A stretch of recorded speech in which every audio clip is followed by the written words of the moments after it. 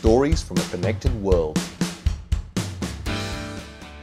According to sociologist Robert Merton, among two equally good scientists, the more famous gets more credit.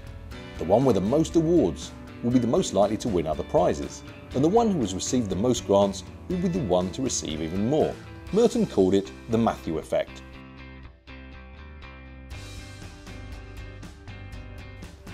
In 1965, physicist Derek de Solla Price found evidence of this effect. When a scientist chooses what old paper should be cited in a new article, she tends to choose already highly cited papers.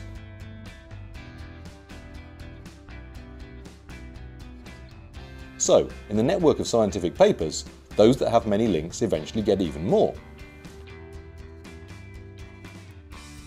This phenomenon goes beyond the world of science.